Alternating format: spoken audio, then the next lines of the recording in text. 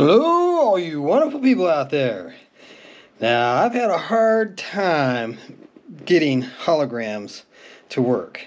Trying to get the lighting, trying to get the images to come across. But this is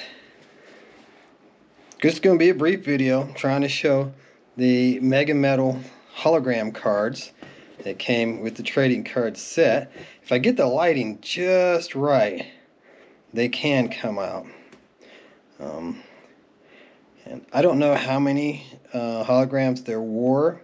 I know there's a Slayer one that I don't have because I have a good friend who has one, and I believe it was from this same series. So I don't think the 7 that I show here is a complete set, but they are pretty cool. Let's see if we move the lighting over here, see if it works a little better from this side. But yeah, you can see the LA guns and Slaughter and Bon Jovi, Skid Row.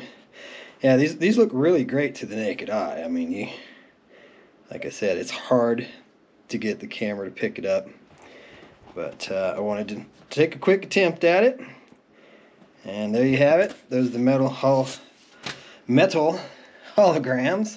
MegaMetal holograms.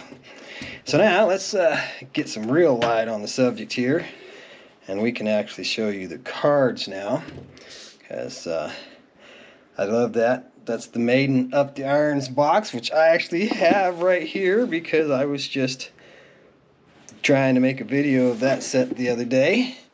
Still working on that project.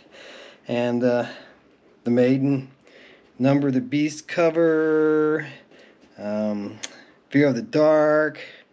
Yeah, they did a lot of Maiden in this set, so it's almost like a set of Iron Maiden cards, which is really cool if you like Maiden like I do. But what got really weird was that they followed Iron Maiden up with Robert Plant. Now, I like Robert Plant, fine, I loved Zeppelin, but I never ever considered Robert Plant to be a heavy metal vocalist. Maybe you do, but I didn't. And yeah, okay.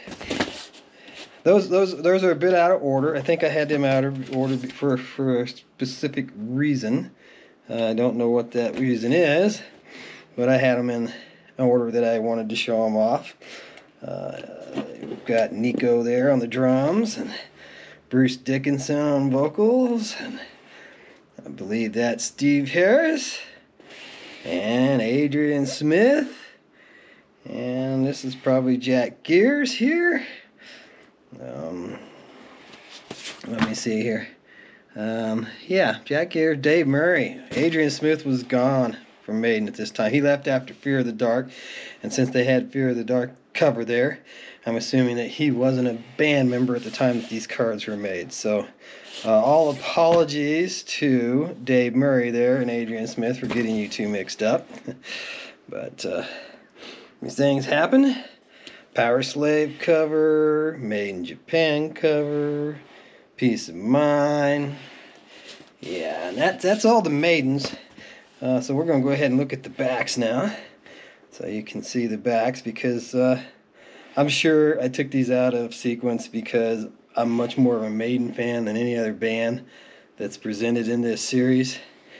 And so I wanted Maiden to be on top, because you can see that the cards there are 28, 29, 30 for the top row, and 34, 35, 36 for the bottom. So yeah, I definitely have them out of order.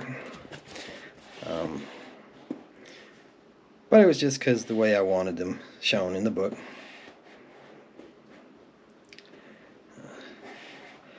And going back here,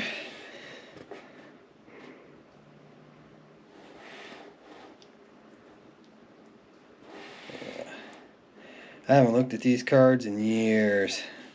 I was going through the closet trying to see what cards I had that I could share with the world, and these are like, oh yeah, these are great, I remember these.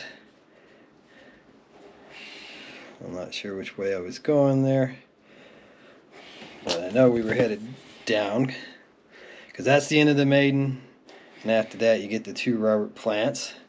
And like I said, nothing against Robert Plant, but he ain't a metalhead in my book. Alright, so who's next here on these cards? And it is Bon Jovi. Okay, well, let's skip Bon Jovi for now, okay? I know that's a little, I'm jumping around on you here, but,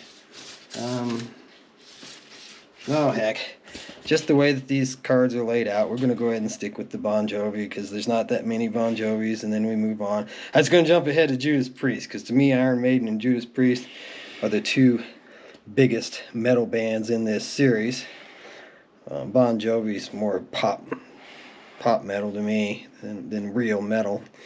Yeah, his first couple albums were pretty good. I like Runaway, you know, Slippery When Wet was a huge album. I don't hate Bon Jovi. I'm just not a huge fan. It's not a band that I really have a strong interest in. But I know he was very popular, and there's a lot of fans out there. And I know there's people who appreciate seeing these more than me. But that was my thinking there for just a second. I was like, yeah, I'll just skip over Bon Jovi and jump to Judas Priest. But they're not in full sequence. We'd be overlapping with other bands as well.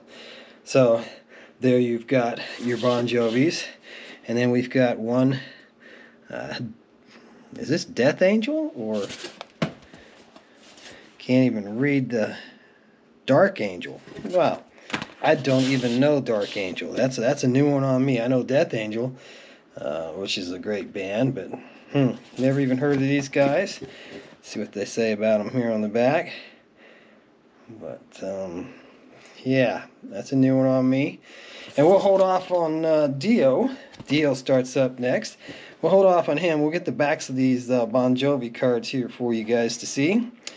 And then we'll call this episode good and start part 2 back up with Ronnie James Dio. Now, that's another band I was a huge fan of and a singer. Well, Ronnie James Dio is a person, but Dio was a band. So they're both. It's a person and a band.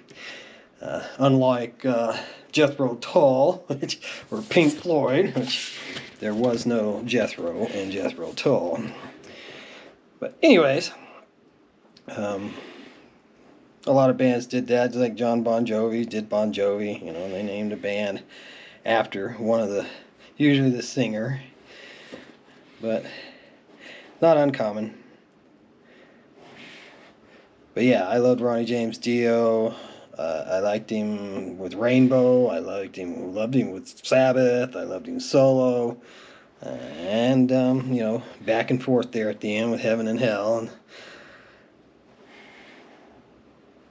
definitely a talented singer that we miss greatly. So there you go. That's covering the Maiden and the Bon Jovis. And we'll be back with Ronnie James Dio in a few.